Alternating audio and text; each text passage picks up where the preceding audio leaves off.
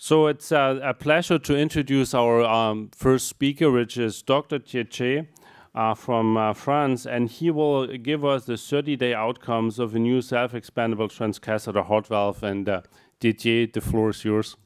So thank you very much, Axel and Eric. So it's my real pleasure to present you the 30-day outcomes of the Centera trial, and this is my disclosure, being a consultant for Edwards Life Science. So Centera is a really innovative and unique valve that contains, that is built from a self-expanding nitinol stent frame with a specific contour geometry frame. There is a bulge, a waist, then a flare, and it houses a tri-leaflet bovine pericardial valve, and it has an inner PTFE skirt just to mitigate PV leak. As you can notice, it is of short height, 3 sizes available, 23, 26, 29. The valve is coupled to an extremely innovative delivery catheter in the sense that the valve is pre-attached. The delivery catheter is an ultra-low profile 14-French inch compatible for all 3 valve sizes. It is flexible. It has an active flex mechanism. And as you can notice, there is a battery-powered motorized handle, which is totally new and adds to the stability of the deployment. 2 ergonomic buttons, a blue one to load the valve, a green one to deploy it. Very simple, intuitive, and extremely innovative.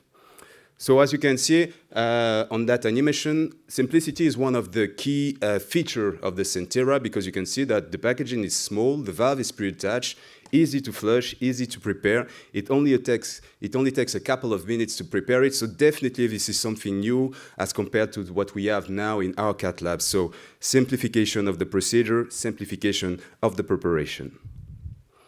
So let's now talk more into details about the registry. So as any robust registry, there was a steering committee, CEC committee, a core lab, both for the echo and the CT scans.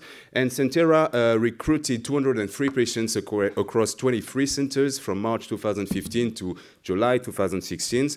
And patients had to be symptomatic with a severe aortic stenosis, had to be at high risk, and they were followed for 30 days, 30 days, 6 months, 1 year, and then they're going to be followed for on a yearly basis for 5 years.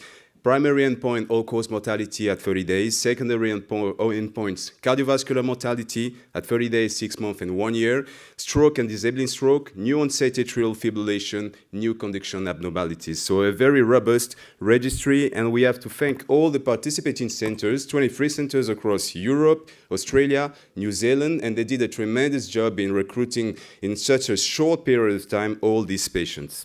So let's now move into details about the baseline characteristics of the study population. So as expected, the patients were elderly ones with a mean age of 83 years. They were at high risk with a mean logistic risk score of 17%, mean STS score 6.1. They were highly symptomatic, with a vast majority of the patients being in NYHA class 3 or 4. And quite noticeable is the permanent pacemaker rate at baseline. In fact, 1 patient had the duplication of this feature in the baseline database. So in fact, the permanent pacemaker rate at baseline was 7.4. Noticeable is the preserved daily function in the overall population. Procedural-wise, the vast majority of the devices that were used were 26mm ones in 60% of the cases. Almost all the patients were performed under conscious sedation, so a contemporary approach for a transfemoral TAVI cohort, and a short procedural time with a skin-to-skin procedural time of 67 minutes. So as I said, the valve is pre-attached and it's repositionable up to 85% of its deployment. And although available, that feature was only used in 3.5% of the population. And that really expresses the stability of the device during deployment. Very few need for reposition. As it is a self-expanding valve, post-dilatation was required in 33%, 1/3 of the population. And at the end, technical success was high, device success was high also. So excellent outcomes procedural-wise.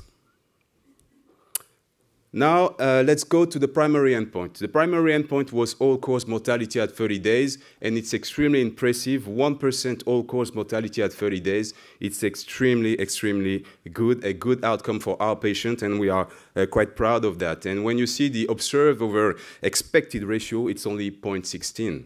1% cardiovascular all-cause mortality. All the cases of mortality were cardiovascular ones. One patient died from vascular complication before valve deployment. Another one died from cardiac tamponade before valve insertion. So cardiovascular deaths, and when we only look at that item, it's only 1%. Disabling stroke, 2.5%, small and low stroke rate. New permanent pacemaker is one of the key findings, apart from low mortality. Key findings of this study, 4.9 pacemaker requirement at 30 days. This is, to my knowledge, one of the lowest pacemaker rate for a self-expanding device. So the patients, as expected, were extremely improved at 30 days, with the vast majority of the patients being in NYHA class 1 or 2, and a clear and significant improvement in the 6-minute walk test. So functional improvement of the patient. Quite impressive was the hemodynamics of that device at 30 days. If you remember, the vast majority of the devices implanted were 26 ones, not 29. And even though it was only 26 devices that were mainly used, the EOA was 1.9 square centimeter. And when you look at the mean gradient, 7 millimeters of mercury.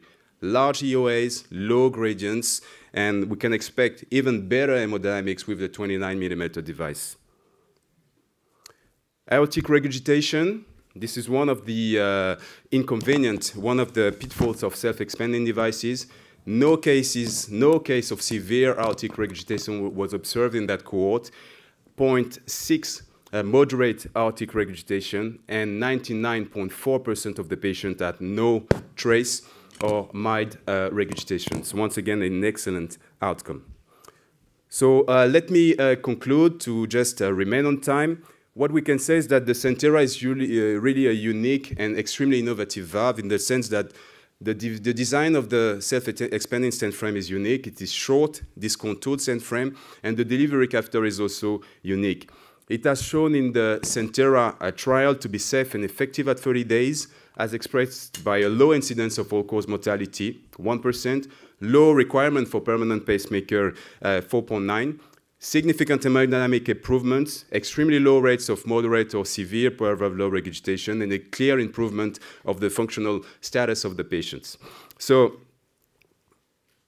the last slide was just to express the stability of the Centera, because we could see that repositioning was needed in only 3.5% of the patient, and that we have seen in our practice extremely stable, extremely good outcomes, and extremely low pacemaker rate for the patient. Thank you.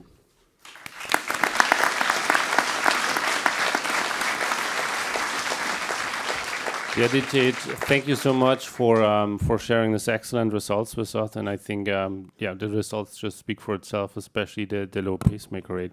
So I kindly asked Dr. Albegani to discuss the study. First of all, congratulations for the impressive results, and I have a single question. It's a twofold question, in fact. So if the reposition recapture is at that low level, like 1%, how you compare this to a post-dilation rate of 33%? Don't you believe that recapture is something that we can use more liberally to reduce the rate of post-dilation, or it's not that effective, or it's not the clue to mitigate leakage? And on the other hand, if we are not using this capability of the device, how do you compare this new device to the workhorse SAPIEN 3? What advantage does it add?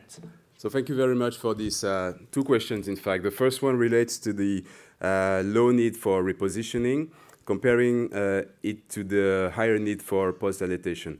In fact, pre-dilatation was one of the prerequisites for the trial, but what we saw in the vast majority of the center, that was that the size of the balloon that was used was small. It wasn't a very aggressive pre-dilatation. So one can expect that with an aggressive pre-dilatation, the rate of post-dilatation would have been lower.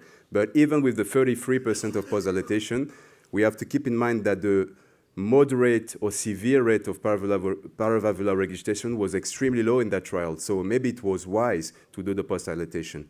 And repositioning is a quite interesting feature, maybe in some anatomies, like, for example, horizontal Allcause. But thanks to the stability of the device, it wasn't necessary. The motorized feature of the Centera is really impressive. Your second question relates to the way we're going to position the Centera as regard to the S3. I'm not from Edwards, so the company will answer that. But as a physician, what I can say is that I don't see any real reason not to use Centera for the vast majority of the cases, because it's safe, it's stable, low profile, and the outcomes are great. Low mortality, low stroke rate, and no PV leak, and extremely low pacemaker rate. So what I imagine is that the centers are going to remain S3 centers for those who were S3 centers, but some are going to adopt the Centera because it adds to the safety of the procedure for our patients. Thank you. Maybe one last comment from my side. I think what you just said on the rate of post-dilatation is very important. I mean, we had good results already after the valve had been implanted, but we just want to make it perfect. And I think the level of AR just decreased after the post-dilatation, and what we are seeing here in the study with the slow rates is just, outstanding. On the other hand, despite of the fact, there's always a lot of discussion how post-dilatation, pre-dilatation is affecting pacemaker rates.